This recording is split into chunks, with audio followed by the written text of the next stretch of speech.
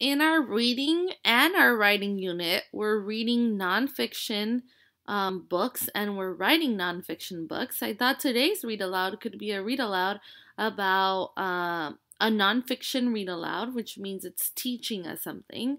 And this one in particular is about animals. Animal Defenses, written by Deborah Sussman. Animal Defenses, written by Deborah Sussman. Our focus question, what I want you to think about as we read is, what are some ways that animals defend themselves? Words to know. Blending, like when you're mixing together. Distracts, when you're not paying attention. Poison, when something's harmful to your body. Predators, when an animal eats other animals, they're called predators. Prey is what predators eat, and venom is also like poison. Table of contents. Introduction. Claws, teeth, spikes. Animals that use venom. Animals that use poison. Camouflage. Other defenses. Conclusion. Glossary. This is called a yellow land crab.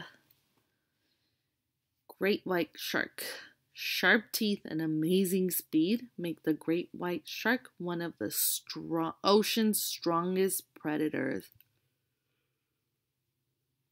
Introduction. In the wild, many animals eat other animals. These predators are always on the hunt for their next meal. Their prey, however, don't just sit around waiting to be eaten. These animals have developed many ways to defend themselves. Common house cat. House cats may be sweet pets, but they still have sharp claws for defense. Claws, teeth, spikes. Lions, tigers, and bears have sharp teeth and claws.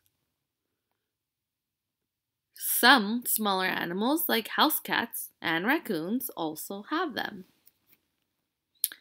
Some animals have sharp spikes to keep predators away. Porcupines are covered in sharp spikes called quills. The quills are made of the same stuff as human hair and fingernails. The quills can stick in predator skin like needles. Hedgehogs also have quills. When hedgehogs are attacked, they roll up in a ball so their quills point out. This is a hedgehog. This is a porcupine. Hedgehogs' quills, on the left, protect their bodies but do not come off. Porcupine quills, on the right, come off easily, sticking into enemy skin. Animals that use venom. Some animals can hurt or even kill predators with a bite or a sting. These animals deliver venom to defend themselves. Some animals bite or sting using venom for defense. Honeybee. Brazilian wandering spider. Some snakes have venom. The venom in the bite of a king cobra is strong enough to kill an elephant. Bees, wasps, and some ants also have venom. All spiders have fangs, and most spiders have venom too. King cobra, black widow spider. Animals that use poison. Some animals are poisonous.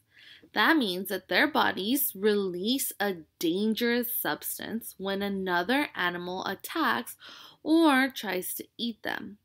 The pufferfish has poison in its skin, and some pufferfish also have spikes to keep enemies away. The poison tastes bad to other fish, and it can be deadly. A pufferfish, on the left, looks just like any other fish until it puffs out on the right side to defend itself. The golden poison frog is one of the most poisonous animals in the world. It is only about 5 centimeters or 2 inches long, but its skin is coated with a strong poison. This is it, golden poison frog. Venom or poison. Venom and poison are not the same thing. Poison soaks into the skin, is eaten, or is breathed in. Venom is delivered through a bite or a sting. A scorpion uses venom to defend itself, while a cuttlefish uses poison. Camouflage. Some animals defend themselves by using camouflage or blending in with the world around them. Some squid can change their skin color to hide in the water or to confuse predators.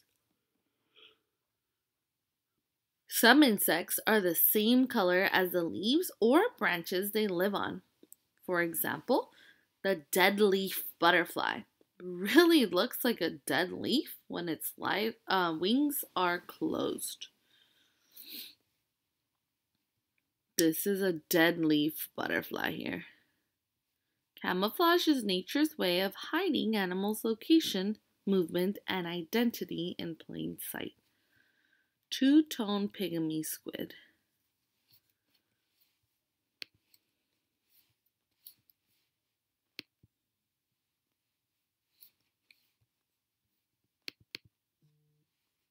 Oops, sorry guys.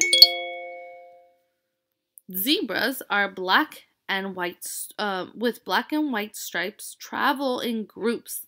Their predators have trouble seeing where one zebra ends and where another one begins. This makes it more difficult for predators such as lions to hunt zebras. Other defenses. Most predators catch live prey, so some animals defend themselves by playing dead. The opossum is famous for playing dead when it's afraid. And this is a picture of it right now. It's just faking it. If a hog-nosed snake is attacked, it puffs up and hisses like a cobra. If it fails, it rolls onto its back and releases a stinky liquid. When it does, it looks and smells dead. This is a hog-nosed snake. Some animals, like deer, defend themselves by being faster than the predators that hunt them. Other animals defend themselves by leaving body parts behind.